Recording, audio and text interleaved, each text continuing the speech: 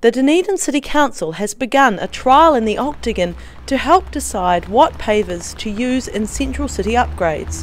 The pavers we're putting in also meet all of the standards of resistance test, which is something that's been an issue on the site previously. Work began yesterday trialling how different pavers will hold up in Dunedin's weather.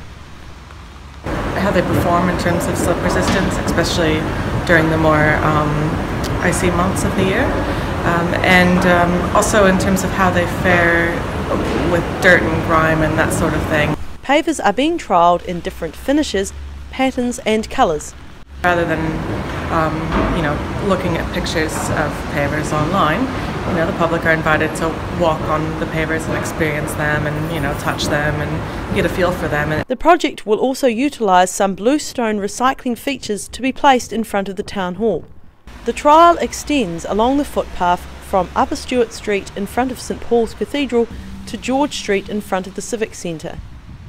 The installation will be completed over the next 6 weeks, with the pavers likely to be in place for a few years. Roselle LeBone, The South Today.